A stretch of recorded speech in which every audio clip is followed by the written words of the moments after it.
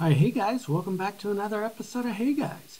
So we're going to start a new series in onshape where I'm going to go through and talk about features and tools and what they are, where to find them, how to use them, and why you might be using them. So let's get started. So I'm assuming that you've already set up your onshape account and that now you're ready to kind of jump in and start to make something.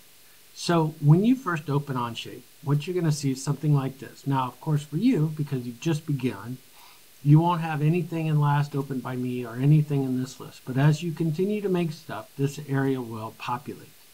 So you can see the last 4 things that you opened, and then all of these down here are the most recently opened. So if you've opened something, maybe you made it like 3 things ago, it will now be on the top.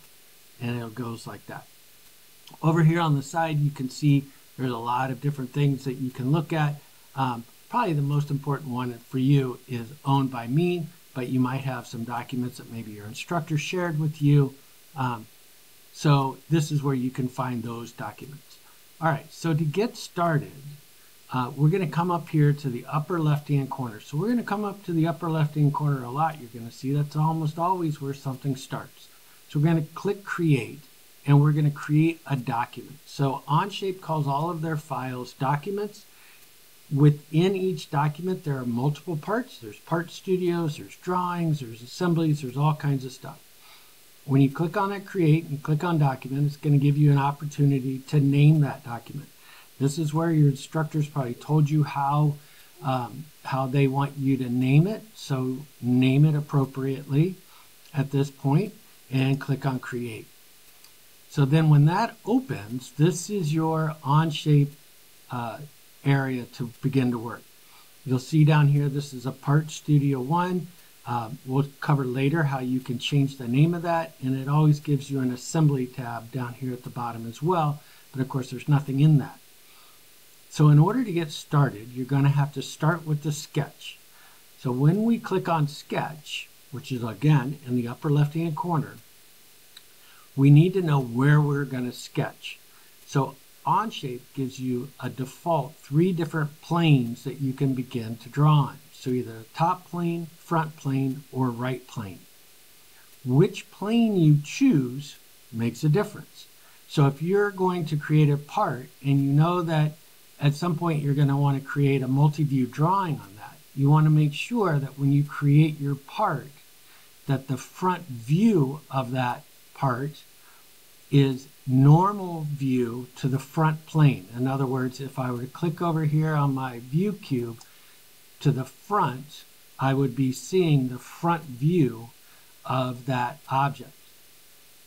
So for most parts, we tend to start from the top plane and build up. I like to think of the top plane as kind of the ground, but you might have a design that might make more sense if you sketched out its front view, so in other words from the side, and then make it 3D from there.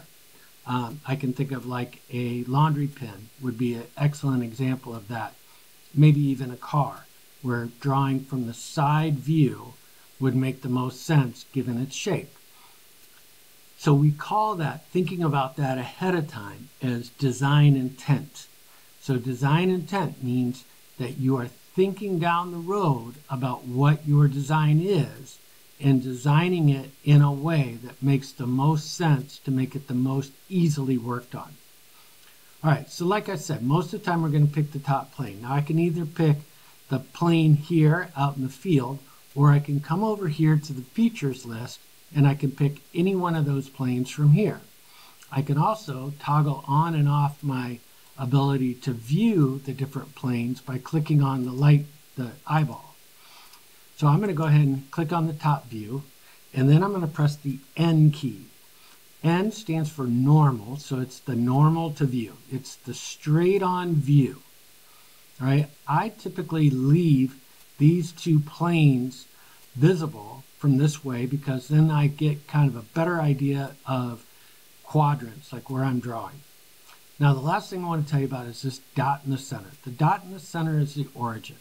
you always want to make sure that you're anchoring your sketch somehow to the origin. And when we start to get into the sketch tools, we'll talk more about that. That'll be in the next episode. But for now, we've got the sketch ready to go. We'll cover some of these sketch tools that are up here on the top bar in the next video. All right, thanks guys. Don't forget, like and subscribe.